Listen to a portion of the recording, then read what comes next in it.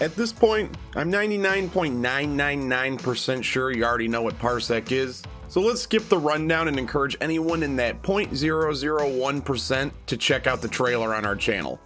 What we're actually here to talk about is Parsec Soda.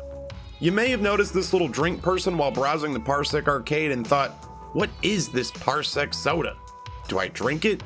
Do I shake it? Does it need to be refrigerated? Well, it's not a game, that's for sure. And it definitely isn't our own personal brand of Sody Pop. Parsec Soda is actually an open source tool that goes hand in hand with Parsec itself. Simply put, it's a sick enhancement to the arcade that improves hosting, adds features, and makes the overall Parsec arcade experience that much better. Not just for gaming either. Parsec Soda also adds desktop sharing to the arcade. So if you're someone who much prefers the arcade look and feel, but are occasionally forced to use the computers tab for certain instances, this is right up your alley as well. That's not the only added feature Parsec Soda brings to the proverbial table. There's actually loads of them. Even some that users have been dying for your boy Parsec to implement, like controller swapping, which allows you to make player 1 become player 2 just like you can in a sports game. Other features include manually plugging or unplugging gamepads, locking and unlocking player inputs, banning or unbanning players, even if they've left your session, so you can easily put a stop to anyone that might be creating any sort of unnecessary annoyance.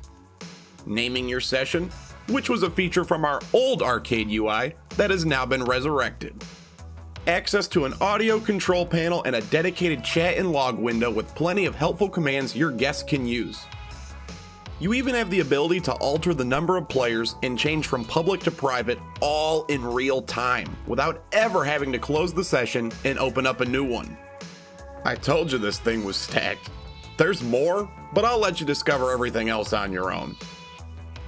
Perfect time to segue into how you actually get your hands on Parsec Soda. For the most part, it's pretty simple. Visit the dedicated GitHub page found in the description of this video and install the latest version by clicking the Assets button found underneath the version you're planning to install. The first link inside Assets is all you're going to need.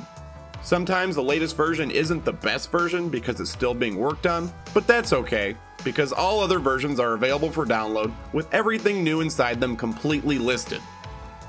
Some people may experience issues with Windows Defender, and luckily, Flav, the creator of Parsec Soda, has their own video you can check out in case you're a victim of said shenanigans.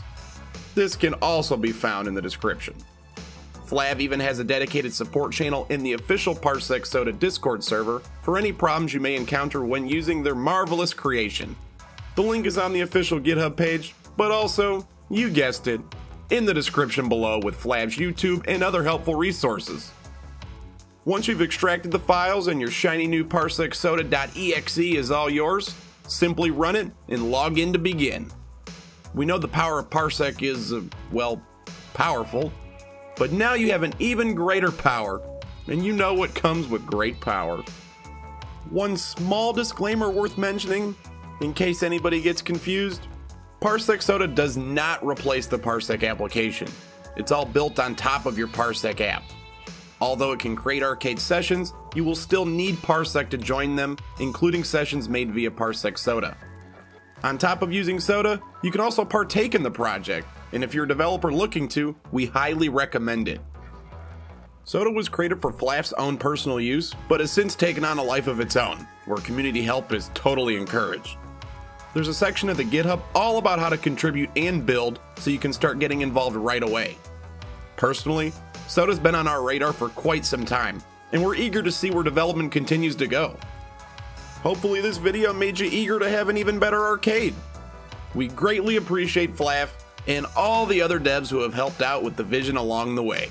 Shout out to you all.